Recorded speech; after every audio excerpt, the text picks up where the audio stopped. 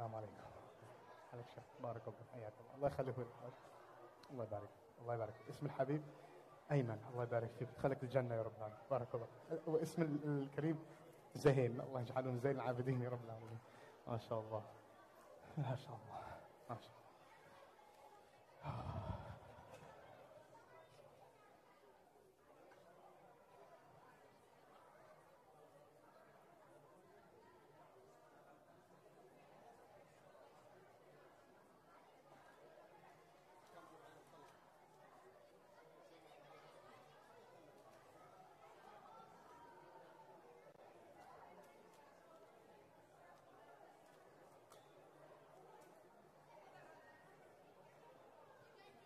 عليكم السلام ورحمة الله وبركاته. الحمد لله. السلام عليكم. How are you doing? What's your name? Muhammad. MashaAllah. Good to see you. Alhamdulillah. Thank you. Thank you, brother. I appreciate that. That's so good. Alhamdulillah. I hope so. MashaAllah. كيف حالك؟ ما شاء الله. الله يسلمك.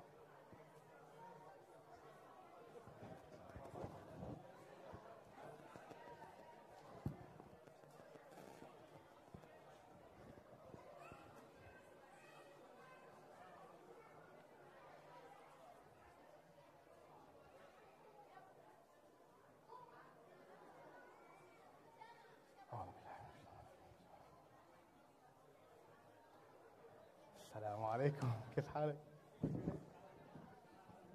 عماد الدين and محمود، عماد الدين محمود، واخيرا نوح. نور يعني لايت، نور، الله ينور عليك. What's your name حبيبي؟ محمد. What a beautiful name، ما شاء الله. Okay. بسم الله والحمد لله والصلاة والسلام على رسول الله وعلى آله وصحبه وسلم تسليما كثيرا. رب اشرح لي صدري ويسر لي أمري واحلل عقدة من لساني يفقه قولي. اللهم فهمنا عنك فإنا لا نفهم عنك إلا بك. ربي إني أسألك علما نافعا وقلبا خاشعا ولسانا ذاكرا وعينا دامعا ودعاء مستجابا وتوبة نصوحا. Before we begin, my dear brothers and sisters, I want us to clarify our intentions. When I was studying in the university, every class we began with Dua Niyyah. So if I ask all of you please to repeat after me, just to clarify our niyyah inshallah. So we'll do in Arabic and we'll translate. So in Arabic, Allahumma inni nawaitu at-ta'alluma wat-ta'lim wal-naf'a wal-intifa' wal-tadhakkura wal-tadhkir wal-ifadata wal-istifada wal-hatha على التمسك بكتاب الله وسنة رسول الله صلى الله عليه وسلم والدعاء إلى الهدى والدلالة على الخير ابتغاء وجه الله تعالى ومرضاته وثوابه وقربه. So we translate to, O Allah, I make an intention, إِنَّمَا الْأَعْمَالُ بِالنِّيَّاتِ, to learn and to teach. Because whatever you learn here today, you have responsibility to pass this knowledge. Knowledge has to be shared, right? Then, التذكر والتذكير, الإفادة والاستفادة. We have to make dua for knowledge that will benefit. علم ينتفع به. Meaning, it's not important how many people were in the cave, أصحاب الكهف. سيقولون ثلاثة رابعهم كلبهم خمسة سادس. This is not knowledge that will benefit you. It's not important to know the small details that do not benefit. The importance is to get the intifa', benefit, right? وَالتَّذْكِير, meaning to remind myself of Allah and to remind others of Allah. I will tell you something. My teacher, he asked a question. How do you know if somebody is a person of Allah? How do you know? And we thought about it, and we thought about it. If you want to know if somebody is Ahlullah, people of Allah, there are people, when you are with them, they remind you of who? Allah. Simple. You're with them, they remind you of Allah. وَالتَّذَكُّرَ وَالتَّذْكِيرِ, and we mentioned ifada and istifada. وَالْحَثَّ عَلَى التَّمَسُّكِ بِكِتَابِ اللَّهِ. We all come here to make the intention to get closer to Allah, to hold on to His book, to be close to the sunnah. And so it's very important before we begin anything to make intentions. And every class, when we were studying at Zaytuna, before every class, 30 seconds, that's all it takes. Clarify the niyyah. Why am I here? Why am I here? The first hadith in all of the Imam Nawawi's, إِنَّمَا الْأَعْمَالُ بِالنِّيَّاتِ وَإِنَّمَا لِكُلِّ امْرِئٍ مَا نَوَى فَمَنْ كَانَتْ هِجْرَتُهُ إِلَى اللَّهِ وَرَسُولِهِ فَهِجْرَتُهُ إِلَى اللَّهِ وَرَسُولِهِ. There was a man, he came to Medina because he wanted to get married. And so the Sahaba, they came to Rasulullah, this man, he came here to get married. He did not come for you, Ya Rasulullah. وَمَنْ كَانَتْ هِجْرَتُهُ لِدُنْيَا يُصِيبُهَا أَوْ امْرَأَةٍ يَنْكِحُهَا فَهِجْرَتُهُ إِلَى مَا هَاجَرَ إِلَيْهِ.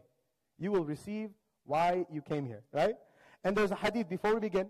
مَا اجْتَمَعَ قَوْمٌ فِي بَيْتٍ مِّن بُيُوتِ اللَّهِ يَتْلُونَ كِتَابَ اللَّهِ يَتَدَارَسُونَهُ إِلَّا نزلت عليهم السكينة والرحمة وحفتهم الملائكة وذكرهم الله في من عنده. That there is no gathering in the mosque, house of Allah. This is whose house? This is Allah's house. Who invited you here? Allah did. So if you came here because Allah subhanahu wa ta'ala invited you. And when we go to Mecca, when we go to Medina, we go because who? Because Allah Azza wa Jal invited us. And so we are in Allah's house. And Allah says, هُمُ الْقَوْمُ لَا يَشْقَى جَلِيسُهُمُ. We are from a group of people. The angels will say, what about so-and-so? He came because his mom forced him. Or he came because, I don't know, he wanted to play with his friends. You know what Allah subhanahu wa ta'ala will say? All of them will be forgiven. 4 things happen. Rahmah, mercy. Sakina, tranquility. Malaika, angels. And Allah will mention you. So with these strong intentions, let us begin our journey, inshallah. Before we begin talking about the Prophet Muhammad sallallahu alayhi wa sallam, and I like to keep everyone interacting, how many prophets are mentioned in the Quran? How many? 25. Thank you, sister. Now let's start with the first one. Which is the first prophet? Adam alayhi salam. He's a prophet. Adam alayhi salam. He was mentioned, how many times can you guess in the Quran? Qissat Adam wa Iblis. How many times is it mentioned in the Quran? Anyone want to take a guess? How many times? Close. Cut that in half. 7 times. It's mentioned in the Quran. 7 times. Who is the next prophet? I want to go in order.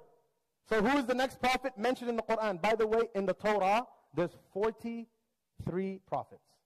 The Torah and the Injil. So before we begin talking about the Quran, there's the Old Testament, the New Testament, and then the best and most updated Testament.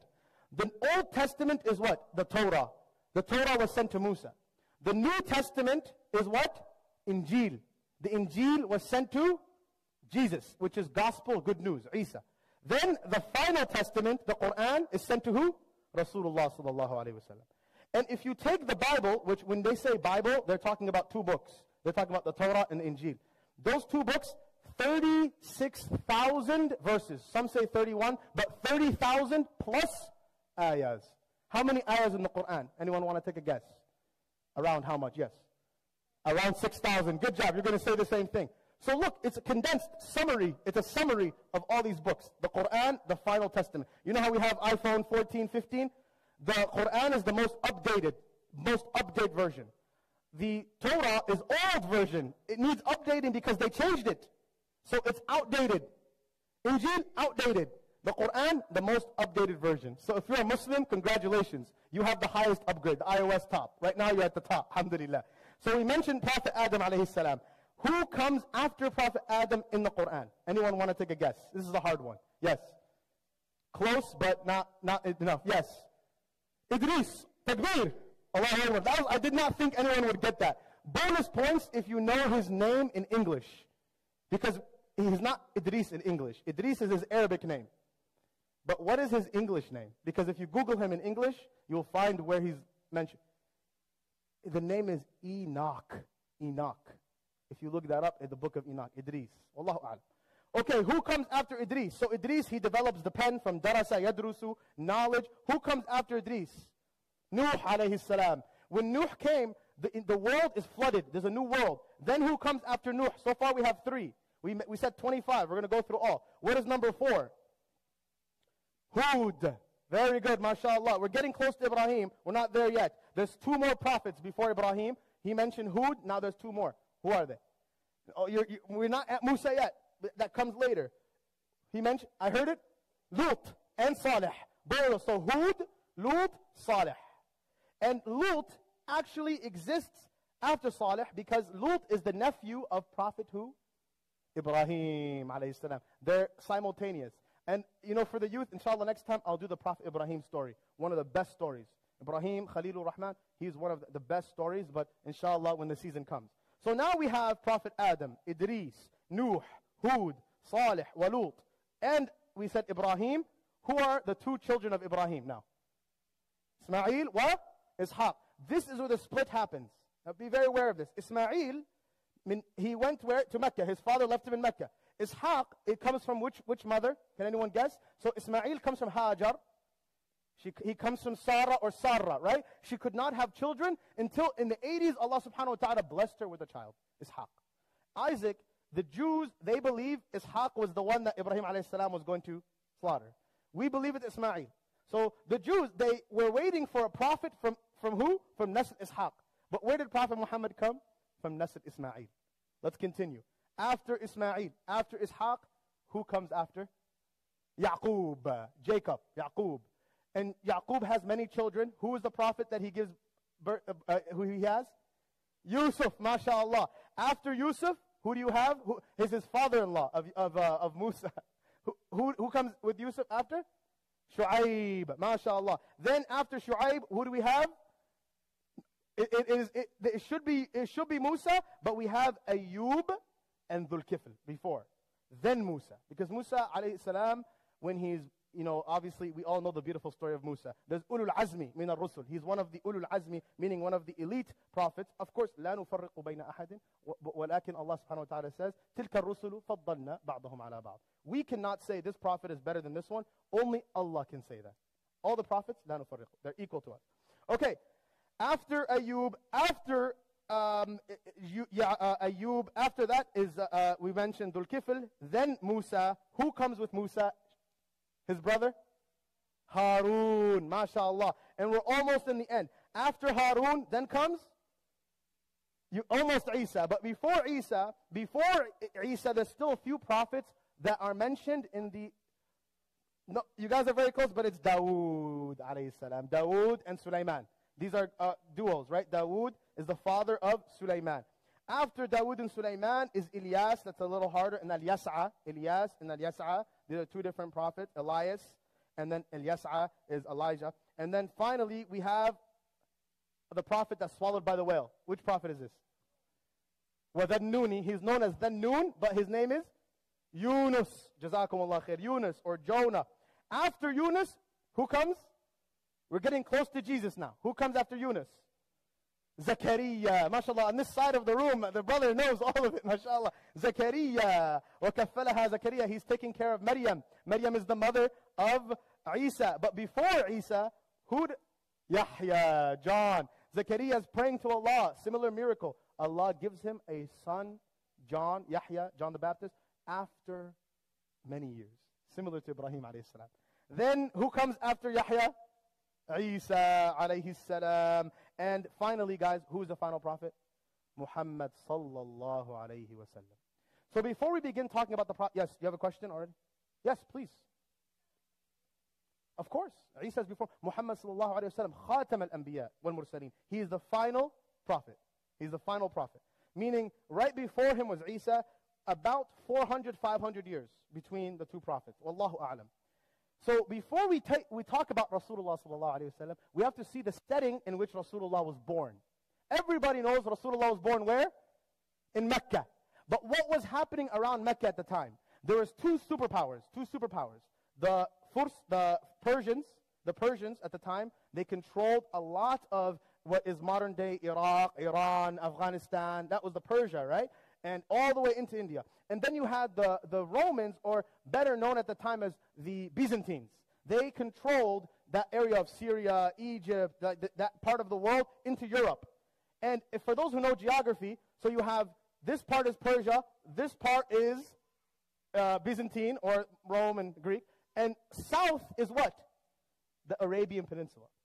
So a couple years before the birth of the Prophet Muhammad sallallahu alaihi wasallam, a man by the name of Alexander the Great, he went from Greek, and some people, they think Alexander the Great, according to some of the scholars, they consider him, wallahu a'lam, I'm just sharing some opinions, as Dhul Qarnayn. So what he did, years before Rasulullah, وَيَسْأَلُونَكَ عَنْ ذُو الْقَرْنَيْنِ, he took the world from Greek all the way, and he used to wear two horns, so I studied the history of him, and it turned out to be exact. He took all the way from Greek, all the way, and he lost in Afghanistan. Afghanistan people never survived there. When he was passing Arabia, he asked his map artist, Herodotus at the time, what is over there? Because he had with him Socrates, he had with him great minds. So he asks him, what is down there? He says, it's a land with no water, a land just desert. So what does he say? I don't want it. So nobody cares about this place. We have to talk about where Rasulullah is born. He's born in a place, it's a desert. Nobody wants it. The Romans don't want it. The Persians don't want it. They leave it alone because there's nothing there, right? Over there in the north, the Euphrates River, the Tigris River, the Caspian Sea, the Mediterranean Sea, all of these lands. But in Arabia, there's a small well, a Zamzam well, that we have there that came from Allah, and that's it. So what he does, before he dies, you should read this in the history. Alexander the Great decides, you know what? At the end, when he catches everything, he catches Egypt. He captures almost all the land that they know. He decides, okay, you know what? Time to go where? To Arabia. Time to take over Arabia. Guess what Allah subhanahu wa ta'ala did to him? He took him away at that time. Because nobody's going to live forever. Right when he planned to take over Arabia, khalas, his time was done. So this is what the Prophet Muhammad sallallahu alaihi wasallam is born into a time where the Romans or Byzantines are in control and the Persians are in control. And there's a very big story where the Byzantines, they give power to this man. His name is Abraha. You guys know Abraha, right? Everyone knows the story. Abraha, he's hearing that there's, the Kaaba is not, let me be honest, the Kaaba is not as big as this or as nice as this, right? You can't go inside the Kaaba. He's thinking, why is everybody going to this small stone brick and not coming to my palace? He was at the time commander of Ethiopia, and he went to Yemen. And his name was Abraha he had his nose was half cut because he was dueling, and he dueled and he had his nose cut, so he was known as the one with the cut nose. And he decided, I'm going to build a big palace. He built a big castle, and he invited the people to the castle. Now, I know we're in the masjid, but this is history. So a man walked into his castle and did number 2 inside. Why? Just to tell him, this is how we feel about your castle. He became so angry that he got, and the guy that did it, he's Arabian from Quraysh. So he gathered an army of elephants, and he marched them. It was very difficult to get elephants in that part of the world. And he marched them all the way up to Mecca. And when he entered at this time, and this is the year the Prophet Muhammad ﷺ is born, Amul Fil, because at that time they did not keep track of time the way we do. You say, when were you born? I was born in the flood. They don't have a specific year. So Amul Fil is the year Rasulullah was born. This is the year he's born. Abraha is coming in with his army. What is the name of the Prophet Muhammad's grandfather? Anybody want to know? Abdul Muttalib. Abdul Muttalib at the time is the grandfather of who? Rasulullah sallallahu alaihi wasallam. Abdul Muttalib made a dua when he was younger. And then he had a dream. He saw in his dream. Because at the time, Quraysh was the Jurhum tribe. They covered the well of Zamzam. They covered it. Because they were fighting and they covered it. Many years passed. And Abdul Muttalib had a dream that he knows exactly where Zamzam water is. He went to Zamzam. He dug it up. He had one son at the time. And when he dug it up, everybody came to take the water.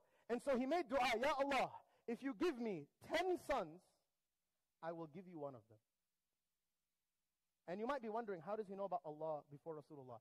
At this time, Rasulullah's father's name is what, everybody? Abdullah. So they worship Allah, but they worship Allat and Uzza and all of these other gods. They were polytheists. They worship Allah, but they worship other gods with Allah, which is haram, shirk. So he prays to Allah, if you give me 10 children, I will sacrifice one of them for you. And what happens? He gets 10 boys. He wants 10 boys specifically. At this time in Quraysh, they love boys. Al-Walid. What does Walid mean? One who has boys. Khalid ibn al-Walid. Walad. They want walad. Why? Because the boys would help defend in the army with their dad. So at this time, wal-iyadu billah, if they had a girl, they would bury her. They would bury the girl in the dirt, alive. This is how horrible this place was. So sometimes there would be people that would buy the daughter and say, don't bury her, I'll buy her. Abu Bakr Siddiq, he did this many times.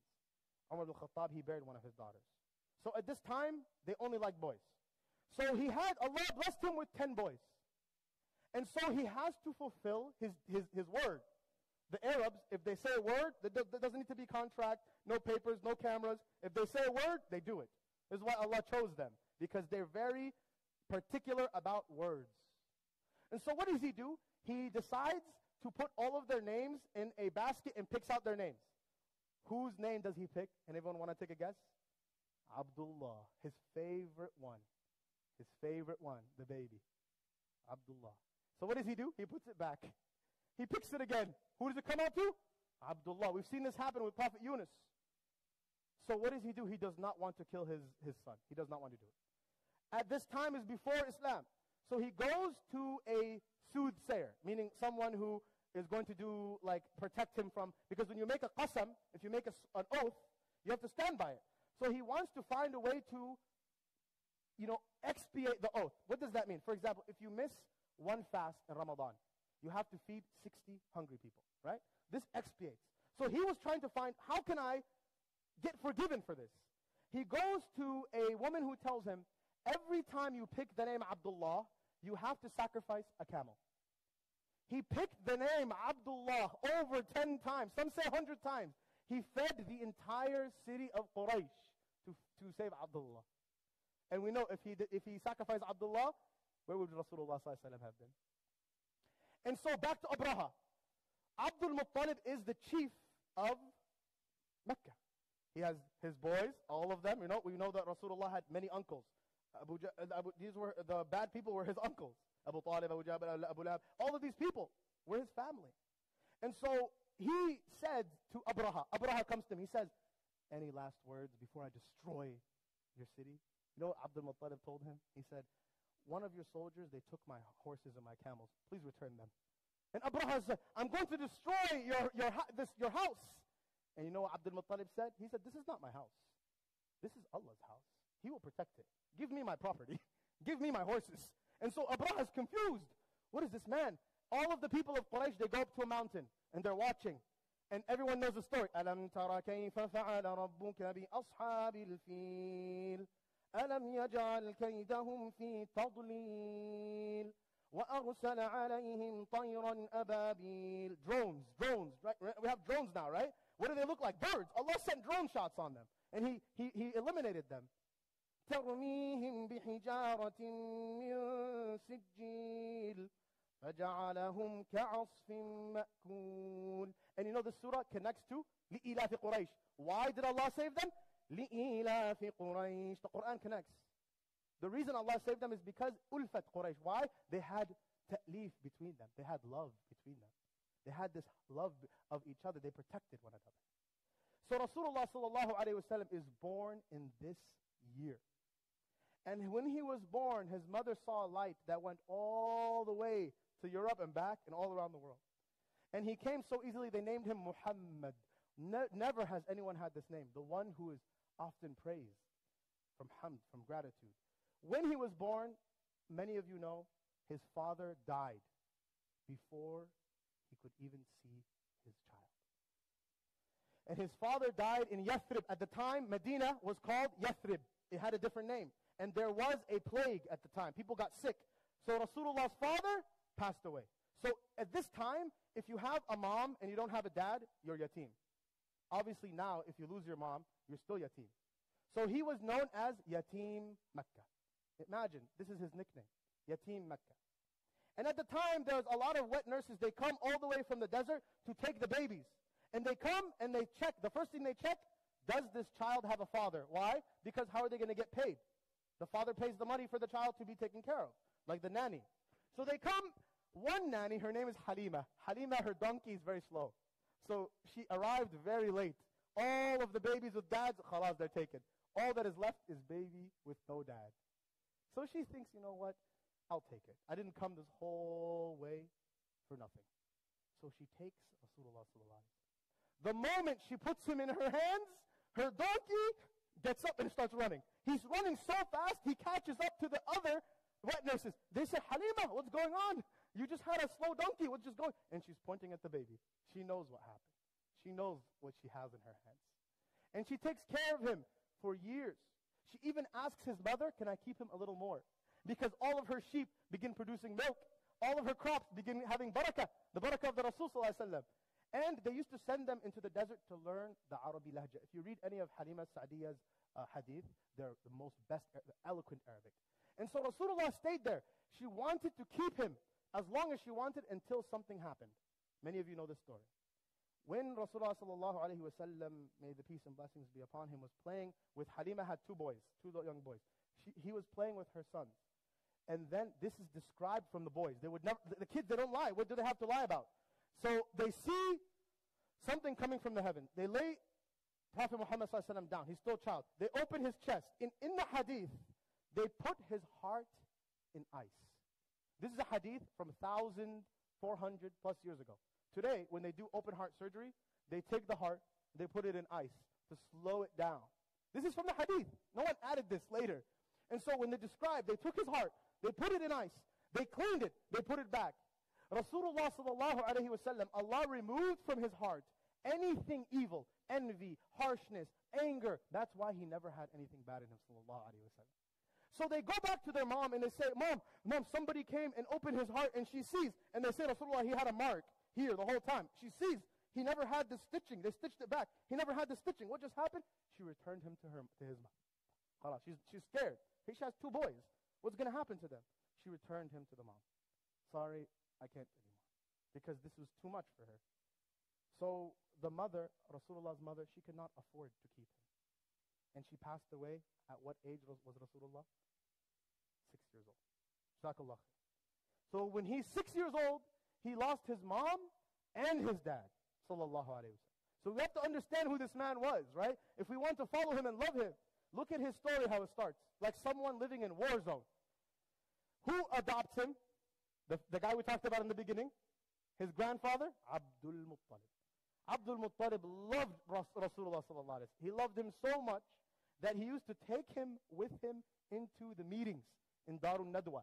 So Abdul Muttalib, he's elite of Quraysh. So he's in the meetings. He used to let Rasulullah sallallahu alaihi wasallam sit in his majlis area. No one else, even his children, cannot sit there. He lets Rasulullah sit there. When does Abdul Muttalib die? Can anyone tell me? When the Prophet's how old? MashaAllah. Just 2 years. And Rasulullah goes then to who? Abu Talib, who is his uncle. Abu Talib was a merchant. He used to travel رحلة الشتاء والصيف. In the winter, he would travel, I believe, when the winter came, they would travel to Yemen, and when the summer came, they would travel to Syria. So he took Rasulullah with him. This is not Rasulullah's first job, by the way. Let me talk about his job. Rasulullah's first job was to grab the arrows in war, because they used to go war. His job was to pick up the arrows. Very dangerous job. And you have to be brave. His second job, he was a shepherd. People used to give him the sheep. He used to watch the people's sheep. They come back, they give him some money for watching the sheep, and they go. The third job is with his uncle. So he's learning this job as he's going to Syria, to Dimashq at the time. He passes by a monk. Anyone know the monk's name? Because there's two monks we're going to talk about. The first one is, what is his name? Buhayra al-Rahib, from Bahar. Buhayra he's watching the caravan, and he sees a cloud following the caravan. So he runs outside. Usually the monk never leaves outside. And he says, come inside. He knows something is in this clan. So Abu Talib says to Rasulullah, stay by the horses and the camels. Stay by the tree. He's the youngest one. Watch our stuff. We will go get water and food, and we will come. So they all go inside. Buhayra says, this is not everyone. And they say, this is everyone. We just have one small boy out there. He said, bring him inside. So he brings him inside. Buhayra asks Abu Talib, who is this young man? What does Abu Talib say? He's my son. Buhayra says, he's not your son. This is when they're like, oh, this guy, we just met him. How does he know? He turns the Prophet around to his back. What does he find? He finds a seal of prophecy on his back. He asks him some questions. He talks to him. He finds out, he confirms.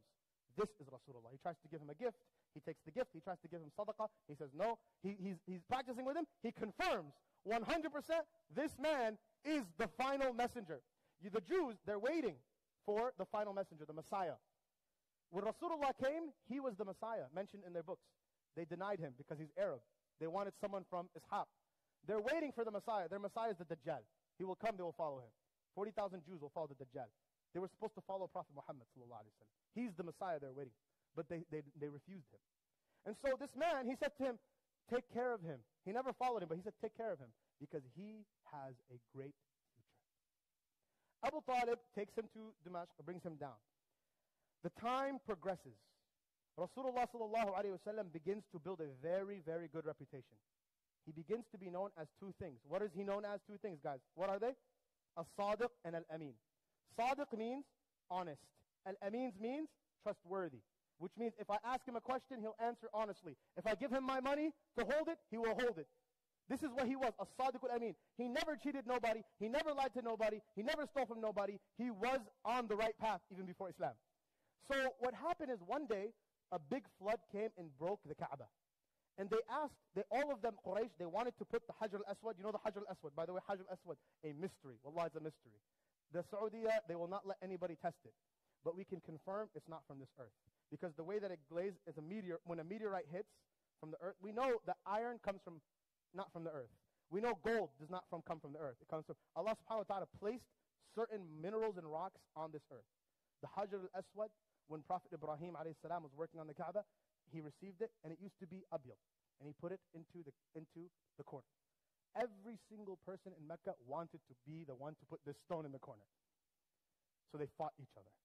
Rasulullah sallallahu alaihi wasallam came, he brought something like this. He put the Hajar al-Aswad in the middle. He told them all to grab a piece, and they put it together. He solved the mystery. He made peace. He was known by everyone as a good person. Until one day, and we're going to skip the part, obviously he gets married. His honesty gets him a good wife. He works with Khadija because he knows merchant. Fast forward to he's in the cave. When he's in the cave, suddenly something grabs him by the chest, squeezes him, and says, Iqra! And he says, Ma ana biqari, I am not a reciter. And again, the angel squeezes him, Iqra! Ma ana biqari. And there's two opinions. Some ulama say Rasulullah cannot read and cannot write. Other ulama say he can read, he can write. He was just telling the angel, I am not a qari. Like, what do you want me to read? And then the angel said, اقرأ باسم ربك الذي خلق. And he's hearing it, it's ringing. خلق الإنسان من علق. And he's hearing, he's shaking. اقرأ وربك الأكرم. The last ayah, two more ayahs. الذي علم بالقلم. He taught with the pen. He created man. He created him from a cloth. علم الإنسان ما لم يعلم. He teaches man what he does not know. So immediately he's scared. He's running away. He looks to the sky. He sees the angel wings. So many wings. He saw Jibreel in the form of Jibreel. He runs to his wife. Zammiluni, Zammiluni, cover me. He's shaking. He's scared. His wife covers him. She says, what's going on? He says, I got attacked by something scary. She says, why? You are a good person. You feed the hungry. You give to the poor. You take care of the needy. You care for everyone. Nothing bad should happen. And he's not convinced. She takes him where? This is monk number 2. So we talked about Buhayra. Who's the next one? Waraqa ibn Nawfal. He was the cousin of Khadija. Some people say he was the first Muslim man. Khadija, obviously, first Muslim woman. Here's why we know that a lot of times we forget to mention Waraqa. He's the first Muslim. So Waraqa, he's blind, and he's old, very old, maybe 90-something. So he's also a monk. So he's listening to Rasulullah. He said, describe to me what you saw. And Rasulullah is describing in detail what he saw. Waraqa says, you are a prophet, and these people will kick you out. And he said, if I was young like you, I would be there to protect you, to defend you. And he passed away. He passed away before even the 3rd year of Islam. But he believed in Rasulullah. So he told him, he said, they will kick you out. He said, Amukhrijinihum, they will kick me out. What did I do to them? He said, nobody came with what you came with, except they were kicked out. And again, we're doing a quick summary. So this is a very fast summary. As many of you know, Rasulullah sallallahu alaihi wasallam got kicked out of Mecca. Can anyone tell me after how many years? How many years? 13 years. Allahu Akbar. 13 years in Mecca, and he gets kicked out. Those 13 years of Mecca were the most difficult years of the Prophet Muhammad sallallahu alaihi wasallam's life. He lost Abu Talib. He lost his wife Khadija. It was known as the Aam al-Huzn, the year of sadness. In that year, even the Muslims, they boycotted them. He sent two times he sent people to Ethiopia to protect them because they need to be safe. So many people died. Ammar ibn Yasir, his mom died. They put the spear to his neck and they said, if you do not leave Islam, we will kill you. He had to pretend to leave. Okay, I will leave. He went to Rasulullah, Ya Rasulullah, I told them I don't want to be Muslim so they don't kill me. He said, it's okay. Rasulullah received the ayah, إِلَّا مَنْ أُكْرِهَا وَقَلْبُهُ مُطْمَئِنٌ بِالْإِيمَانِ. That it is, as long as your heart is strong on faith, your safety is more important. For example, the ulama, they say, if you're in the desert and you have no food and there's pork, do you eat the pork or do you die? You have to eat the pork to survive. Because maqasid al-sharia hiya khamsa. Maqasid al-sharia, and the whole point of sharia is to protect your life, your family, your wealth, your lineage, and your deen. This is the maqasid al-sharia. So, Rasulullah sallallahu alayhi wa sallam, 13 years in Mecca, no masjid ever built, no community ever constructed, people worshipping until the hijrah. When Rasulullah sallallahu alayhi wa sallam left Mecca, where did he go? Everybody knows this. He went to Medina. When he came to Medina, then sallallahu alayhi wa sallam built a masjid. Then sallallahu alayhi wa sallam built a community. Then he grew. It took 13 years to establish the foundations. And then, how many years in Medina, everybody? How many years? 10 years. Total of 23 years. In those 23 years of the Prophet Muhammad sallallahu alayhi wa sallam's life, the Quran was revealed. The Quran did not come one time. Right? It was revealed in 23 years. When Rasulullah sallallahu alayhi wa sallam migrated to Medina, then he began the wars. Ghazwat Badr, Ghazwat Uhud, Ghazwat Khandaq, all of these battles, they all happened when? In Medina. When they were in Mecca, there was no battles. And so now, before we move on to the story, we have to understand these two phases. The Mecca phase and the Medina phase. The Mecca phase is all about what? Building inside. Building inside the Iman, the Ihsan. In here. Medina phase is what? Building outside. Saum, Zakah, Hajj, Masjid. These things came when? In Medina. Mecca is all, there's no munafiqeen in Mecca, right? There's no hypocrites in Mecca. No verses came down about hypocrites in Mecca. Because everybody in Mecca was a believer. Right? They were believers. If you became Muslim, your life was in danger. They were going to kill you. So if you're Muslim because you want to be Muslim. In Medina, it was different. You have a question right here.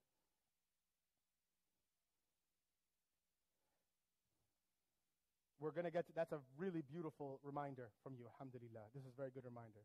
So my brother said, what about Isra and Mi'raj, which happens in Rajab? When Rasulullah sallallahu alayhi wa sallam lost his wife, Khadija, and he lost his uncle, Abu Talib, it was that year that Allah subhanahu wa ta'ala took him on the highest journey. In his lowest time, Allah subhanahu wa ta'ala took him to the highest place. Subhan alladhi asra bi'abdihi layla. Subhan, the one who took his servant in the night. Min al-masjid al-harami ila al-masjid al-aqsa. The Qibla used to be where? Jerusalem. The Qibla was Masjid al-Aqsa. And Rasulullah sallallahu alayhi wa sallam, always in his heart, he wanted the Qibla where? In Mecca, the Kaaba. And the Qibla changed during the prayer. During the prayer. Imagine, there's a masjid in Medina. It's called Masjid al-Qiblatayn. There's a Qibla here, and there's a Qibla over there. Right? If you went to Medina, you've seen it. Masjid al-Qiblatayn. Rasulullah was praying like this. In the middle of the prayer, he turned with all of his people. فَلَنُوَلِّيَنَّكَ قِبْلَةً تَرْضَاهَا. In the middle of the prayer. So in the Isra and Mi'raj, and thank you so much for reminding me, I was going to conclude with it, but we will go there. We receive the salah. Rasulullah sallallahu alayhi wa sallam, naimun fi firashihi. One of the few times he just lost his wife, so he's not even getting sleep. Right before, every night he was with Khadija. Now there's no more Khadija, so he's up at night, sad. The Rasulullah sallallahu alayhi wa sallam receives Jibreel. So Rasulullah is sleeping. This is beautiful hadith. How does Jibreel wake him up? He takes his hands and he puts them on his feet. Just touches the feet of Rasulullah. And they say that the malaika, they have cold touch. So Rasulullah wakes up gently. And then he welcomes him outside. And some people say Rasulullah's chest was opened twice. This is the second time. He washed his chest again. He clarifies them. And he goes outside, there's a buraq. Even the buraq himself was chosen specifically for Rasulullah sallallahu alaihi wasallam. The Buraq came from a valley of Buraqs. A Buraq is like a Pegasus. A Pegasus. It's a horse that can travel with wings. You see pictures of it sometimes. And Allah knows best. He can create what He wants. There was a valley of Pegasuses in heaven. When the Malaika told them, one of you will be chosen to take the final prophet up here, one of the Buraq stopped eating. He was so anxious. He was so nervous. Jazakallah khair. Barakallah feek. Dr. Anas. Jazakallah khair. So one of the Pegasuses was very anxious. And because he was so anxious, he stopped eating. When the angels came to check on this Pegasus, they said, what's going on? You're not acting normal. He said, when you told me that I would hold on one of us would hold on their back the Prophet Muhammad sallallahu alaihi wasallam, I can't stop thinking about that. And so he was chosen. And so Jibreel brought him down. Rasulullah was commanded to sit on the back of the Pegasus. The Pegasus took him in that night all the way. Now, if you get in an airplane today and you fly from Jeddah to Jerusalem, how long is it going to take? From Jeddah to Jerusalem. What would you say? Like 1 or 2 hours. Seriously. It's very close. It's very close. So today, if I tell you, you can go from Jeddah to Jerusalem and back in one night, would you believe me? Of course. But back then, they did not have this technology. So when Rasulullah came back, we'll get to that, they didn't believe him. He was taken from Mecca to Jerusalem. When he got there, if you go to Jerusalem today, the place where he tied the Buraq is still there. It's still, they said this is where he tied the Buraq. And he led all of the prophets in salah. Then Allah subhanahu wa ta'ala created for him steps to go. 1 silver, 1 gold. 1 silver, 1 gold. And the Buraq was tied right next to, now when we talk about Masjid al-Aqsa, people think Masjid al-Aqsa is the one with the gold dome. This is not Masjid al-Aqsa. Exactly. Masjid al-Aqsa is a different masjid. It's close. It's what you can see it where you are. And that masjid, the dome, I believe is like, it's not green, but it's like kind of like grayish, bluish dome. Greenish dome. It's not fully green, but there's a small dome. That is Masjid al-Aqsa. So Rasulullah ﷺ goes from there up to the heavens.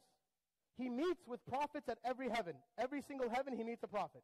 Until he gets to the final heaven.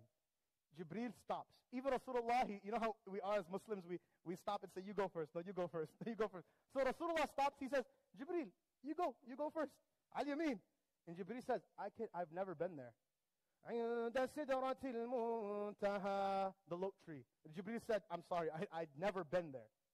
So Rasulullah is confused, like, what do you mean? He says, you go. I have to stay here. That is the final heaven. إذ يخشى السدرة ما يخشى ما زاغ البصر وما طغى لقد رأى من آيات ربه الكبرى. Now we have two opinions. Some ulama say he saw Allah with his eyes. He saw Allah subhanahu wa ta'ala. Other opinion is, no, he did not see Allah. He saw light. One hadith, one small mistake, and it changed the whole meaning. I'll explain it. عن أبي هريرة رضي الله عنه أنه قال نور إني أراه. Allah's light, I saw him.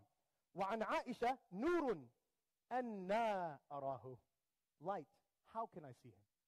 So from the narration of Aisha, his wife, he did not see. He just saw light. From the narration of Abu Hurairah, he saw Allah Azza wa Jal. And there's ayah. وَلَقَدْ رَآهُ نَزْلَةً أُخْرَى عِنْدَ سِدْرَةِ الْمُنْتَهَى. Right? He saw, the ayah say. So if you believe he saw him, or if you believe he doesn't see him, both are good opinions in Ahlul Sunnah wa Jama'ah. No problem. No debate. We don't need to debate about it. Allah knows best. Because we don't know any other prophet that saw Allah subhanahu wa ta'ala. Musa spoke to Allah, right? But no one that we know of saw Allah Azza wa Jal. So in that moment, Allah Azza wa Jal commands Rasulullah sallallahu alayhi wa sallam with 50 salah. 50 prayers. And what does Rasulullah say? Labbaik Allahumma labbaik. Of course, I will go make my salah. He goes down. Who does he meet in the heaven? Musa alayhi salam. So Musa asks him, what happened? He said, I was commanded to pray 50 times. Musa says, oh, 50 times. Please go and ask Allah subhanahu wa ta'ala to reduce the amount. So Rasulullah goes up. What does it get reduced to? 45, mashallah, you guys know. And then he goes down, and this continues and continues and continues until it is 5 salah. Then he comes down, and what does Musa alayhi salam say to 5 salah? Go back, please. Rasulullah says, I'm too shy. He's going down by 5. If I go back again, it's going to go from 5 to 0. I need to pray. He wants to pray. And I will share with you guys one story before we continue this. You guys know this man, his name's like Cat Stevens. He became Muslim, and his name became Yusuf Islam. Yusuf Islam. Yusuf Estes is another guy. Yusuf Islam, he used to be like a non-Muslim. He used to sing, and then he became Muslim. One time he was traveling in the airport, and his flight was in like a couple minutes, and the people with him, they're running to the flight. He stopped. He said, I want to pray. They said, what do you mean? Go pray in the airplane. Yalla, let's go. He said, no, I have to pray. I need to pray. I need to pray. He stopped everything. He made his salah. You know when you say Allahu Akbar and you put the whole world behind you. He made his salah. After he finished the taslim, we thought we missed the flight. We find out the flight got delayed. Subhanallah. You see, when you put Allah subhanahu wa ta'ala number one in your life, He makes the world work for you. The Kaaba, we go around the Kaaba, right? The Kaaba does not go around us. Islam is the Kaaba. We revolve around Islam. Not Islam has to work with my schedule, and if it's not on my schedule, I'm not going to work, right? We revolve around it. So Rasulullah sallallahu alaihi wasallam went back.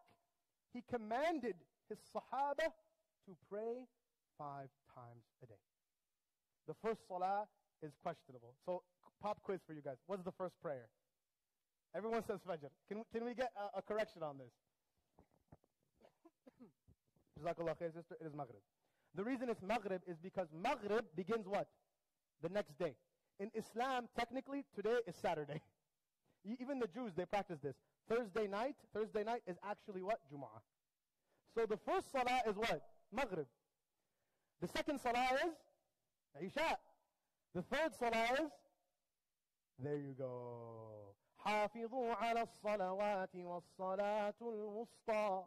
Protect the prayer and the middle prayer. The middle prayer is Fajr. Everyone always says, oh, it's Asr, because they begin Fajr, Dhuhr, and then they put Asr, Maghrib, Isha. Here, Salatul Fajr. The most important salah in your day is Fajr. Because Fajr is the first battle against Shaitan.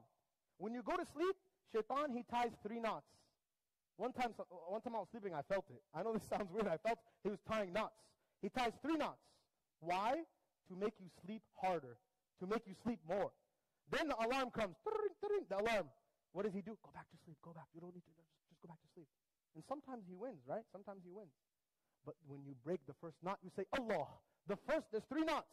The first knot is broken when you say what? Allah's name. Alhamdulillah alladhi ahyana ba'dama amatana wa ilayhi an-nushur. If you mention Allah's name, the first uqdah breaks. How do you break the second uqdah? Anybody tell me? Yes, Habib. Wudu, very important. I considered making this whole class on wudu. Really, if we took that, I would have spent the whole time making one wudu. Obviously, don't take that time. But wudu, huwa nur, diya. When you make a proper wudu, you unhook the second one. And then what is the third one? Salatul Fajr. Now you defeat Shaitan. Now he's weak. For the rest of the day, he's weak. You beat him on the first battle. Now the second battle, Dhuhr. Dhuhr is silent, right? Silent prayer. Then Asr. Asr is, some ulama consider Asr the middle. So again, both opinions, no problem. Ikhtilaf hiya rahma. It's okay. If you think Fajr and Asr are the middle prayer and you pray both, good for you. When we talk about Laylatul Qadr, when is Laylatul Qadr? Who knows when Laylatul Qadr is? Allah knows. But truly Allah knows. Why? So we can treat every night in Ramadan like Laylatul Qadr. So we have to very carefully take care of our salah.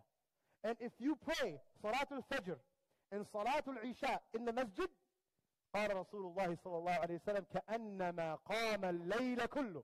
If you pray in the masjid, Fajr and Isha and Jama'ah, it's equal to praying the whole night. Yes? Very interesting. What if you pray Isha without praying Fajr? That's a very good question. I don't know if you would get half of the night, but I would suppose that you should try to do both. But if you make a mistake, you make up the prayer. If you miss the prayer, you make up the prayer. It's better than not doing it, right? Inshallah, we all do our prayer. So Rasulullah comes down. He goes back to Quraysh. He tells them, he says, I went to Masjid al-Aqsa and they laugh at him. So Jibreel brings the picture. He describes exactly how it is. Abu Bakr, his friend, this is where he gets his name, As-Siddiq. He believed him. The moment he heard it, he believed him. So now we'll fast forward to Medina, before we conclude, because I see that we are already out of time.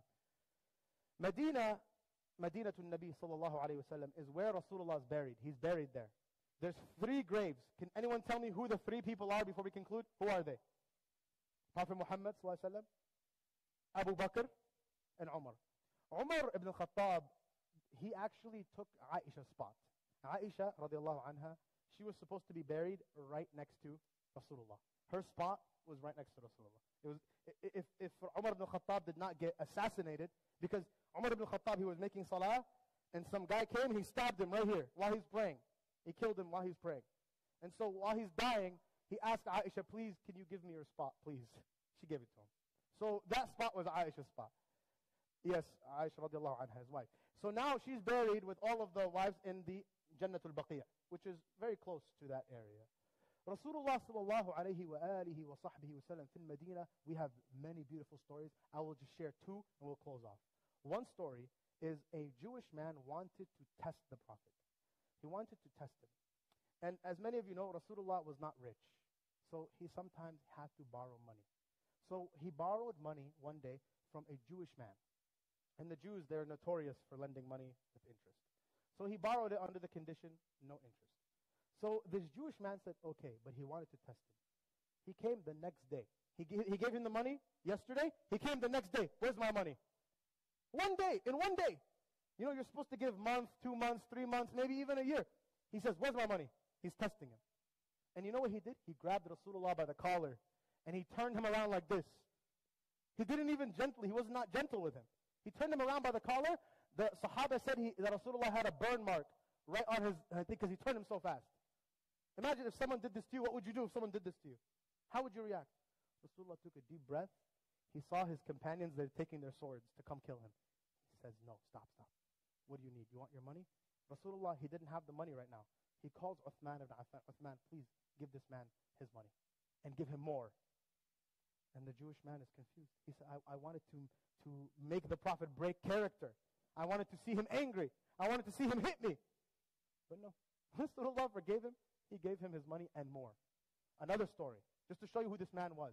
One time, a man came to the masjid and he used number 1 in the corner. Because at the time in the masjid was not carpet, it was dirt. It was sand. So the Sahaba, they're running, yeah, stop him. What did Rasulullah say? He says, let him finish. Let him finish. Let him finish. Why? Because it's not healthy to stop someone from using when they started, right? No one does it. No one starts and stops. He said, let him finish, let him finish. He let him finish. Then he went to him and said, we do not do that here. And the man was so embarrassed. He didn't do it on purpose. He was so embarrassed. Actually, I'm going to give you 2 more stories. One time he had a neighbor in Medina. Every single morning he would throw thorns in front of his door. Every morning. So one morning he did not find thorns. So what did he do? He went and knocked on his door. He knocked on his door. He said, why are you coming? Are you coming to make fun of me? He said, I just want to make sure you're okay. You didn't throw garbage on my door. Another story. One time, obviously you guys know that Rasulullah, when he came, he changed Quraysh. So the one grandmother, her grandson, he became Muslim. She never saw Rasulullah and she never heard what Islam is. But you know what she's thinking? She's thinking, who is this guy named Muhammad who came and changed our world? So one day, she's at the market and she's buying a lot of heavy things. And Rasulullah sees her have heavy things. He goes, Ya Ummi, let me help you. He carries the rice on his back and he's walking to her house and she's saying, this Muhammad guy, if you see him, tell him I will hit him. Tell him. And he's saying, well, what's going on? Why? He converted my grandson. He ruined this Quraysh. So he's listening. He is mom. He's listening. He drops her things at the door. She says, my dear son, you're so kind. What's your name? He says, I'm Muhammad. And she's like, oh, I'm so sorry. The character of the Muslim, this is the da'wah. And so I want to conclude with, we have to have passive da'wah more than active da'wah. Active da'wah is like, hey, knock, knock, can you become a Muslim? Do you want to be a Muslim? Take shahada. This is too forward. Passive da'wah is when you are a good Muslim and people wonder, why are you like this? And you say, because I'm Muslim. Why don't you, right? I've heard stories from young kids when they're doing Ramadan, their friends are like, Your mom and dad, they're not here. Eat something. Here, drink something. And the kid says, no, I'm not doing this because of my mom and my dad. I'm doing this because of Allah. And then the people change. Subhanallah. You're not doing it because of your mom and your dad? You're starving yourself? You're starving and you're not drinking water? Not even water? This is what they always ask. Not even water? You know, we made a shirt of it now, not even water. Because they always ask, really, not even water? Not even water. We will do it for the sake of Allah subhanahu wa ta'ala. Because of Rasulullah sallallahu alayhi wa sallam. He gave us Islam, we hold on to it.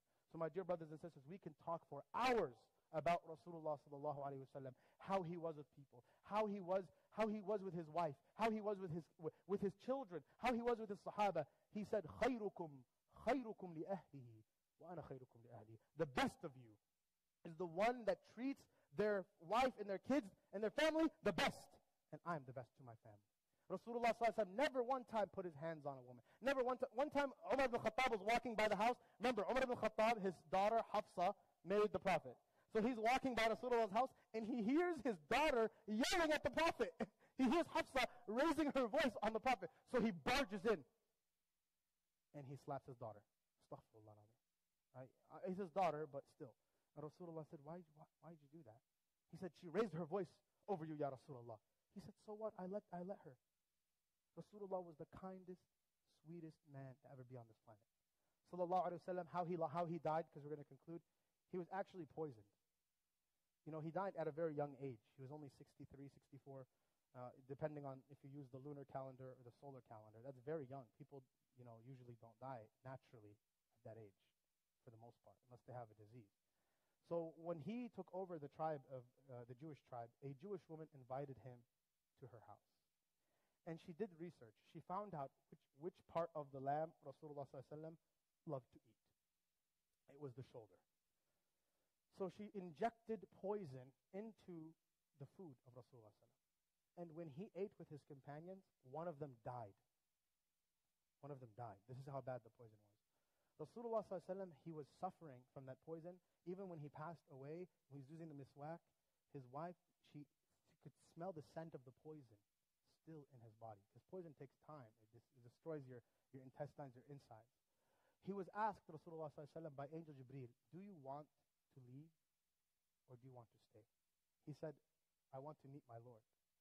And I want to clarify one thing before we close with dua, that Man ahabba liqa Allah, ahabba Allahu liqa'ah. If you wish to meet your Lord, Allah will wish to meet you. I mentioned something in the khutbah. One of the sisters came up to me and asked me to correct it. I said, if you forget Allah, He will forget you. Right? You guys remember that? Now let me clarify. Allah subhanahu wa ta'ala, He never forgets. He's not forgetful. لا تأخذ الله لا إله إلا هو الحي القيوم لا تأخذه سنة ولا نوم له ما في السماوات وما في الأرض من ذا الذي يشفع عنده إلا بإذنه يعلم ما بين أيديهم وما خلفهم ولا يحيطون بشيء من علمه إلا بما شاء وسع كرسيه السماوات والأرض ولا يؤوده حفظهما وهو العلي العظيم. Vertical space, horizontal space, Allah knows everything. But what I meant is, when you ever meet people, they don't know what their purpose in life is. They say, I don't know my purpose. A lot of times, because I've done imam work, how many times I have people come, Sheikh, I don't know my purpose. I don't know what I'm doing. I'm lost. This is how Allah makes you forget. He makes you forget why you are here. And if I ask you all the question, why are we here? All of you will answer the same. You're here to do what? Worship Allah. وَمَا خَلَقْتُ الْجِنَّ وَالْإِنسَ إِلَّا لِيَعْبُدُونَ. When we get up for Isha soon, I will read that Surah Dhariyat. Allah subhanahu wa ta'ala created us, my dear brothers and sisters, for three things. And this is by Raghib al-Asfahani. He said three things. The first is عُبُودِيَّة. وَمَا خَلَقْتُ الْجِنَّ وَالْإِنسَ إِلَّا لِيَعْبُدُونَ. All of us, our purpose is to worship Allah subhanahu wa ta'ala. Every breath, alhamdulillah. Alhamdulillah. Every breath should be about Allah as much as we can. We are human, we forget. Then he said, هُوَ الَّذِي أَنْشَأَكُمْ فِي الْأَرْضِ وَاسْتَعْمَرَكُمْ فِيهَا. Your second purpose is to build something. Istimar. Build something. Whether you build your career, you build your family, you build a masjid, you build a hospital, you build a project. Istimar. You're here to build something good. And finally, the last purpose, only to Muslims. Khilafah. هو الذي جعلكم خلفاء الأرض. A khalifa My dear brothers and sisters, which we are Muslims, we are Khalifa. A Khalifa, the best definition I can give you of Khalifa is someone who other people that are not Muslims say, this is what it means to be human. The best human you can be. So I'll give you an example. Let's say all the Muslims, we do a picnic at the park, right? We do picnic at the park. And then when we finish the picnic, we all leave and there's trash everywhere. So people, they see this and they say, I saw women with hijab, I see men with beard, they leave trash. This is how they are? Okay, this is not Khilafah. A Khalifa is someone who leads and shows how to be the best human being. One time I was at the ISNA convention in Chicago, and one of my teachers, I thought he was going to make wudu. He said, hold my thobe. I held his thobe. He got on the floor. This is in the hotel in Chicago. He started wiping the toilets, the sinks. You know, when we make wudu, we splash everywhere. I said, Sheikh, what are you doing? What are you doing? There's janitors. Let the janitors clean, because they have janitors. He said, I don't want even the janitors to come here and say, this is what Muslims do. He was cleaning the toilets, wiping the toilets, so that when people that are non-Muslim, because this is the first time a lot of people, they see Muslims in one place, in the convention center. And he says, I want to leave a good impact. So my dear brothers and sisters, your journey is three. You are Khalifatul Ard, Khalifa fil Ard, meaning you are an example. If you're a Muslim, that means you should not succumb to peer pressure. Oh, my friends are doing this, I will go do this.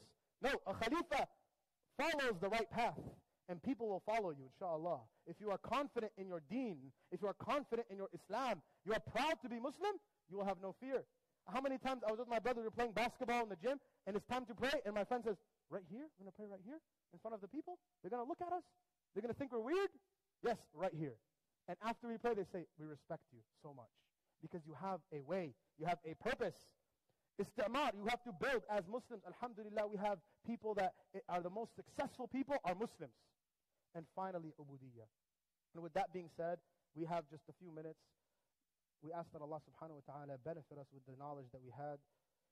Oh Allah, we ask you that you grant everyone here wisdom and knowledge. Subhana rabbika rabbil izzati amma yasifun wa salamun ala al-mursaleen walhamdulillahi rabbil alameen. And we open it up for any questions, if you guys have any questions before we make the adhan of Isha.